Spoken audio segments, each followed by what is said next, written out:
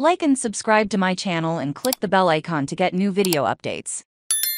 Team news: Garnacho nearing his return. The young Argentinian winger has been unavailable to United since March 12, when he sustained an ankle injury in the second half of our 0-0 draw with Southampton at Old Trafford -2 draw at Tottenham Hotspur Stadium on Thursday night. The manager asked about Garnacho's fitness. Yes, said Ten Hag club captain Harry Maguire was missing from Thursday's matchday squad in the capital with an injury. He had proved in training Maguire could be fit enough to play on Sunday to return to the team, but fellow centre-backs Lisandro Martinez and Rafael Varane will still be absent. The date of Varane's return is not yet known, although Eric said after the semi-final against Brighton that the Frenchman was in time for Saturday's FA Cup final against Manchester City. Will be back 3 June.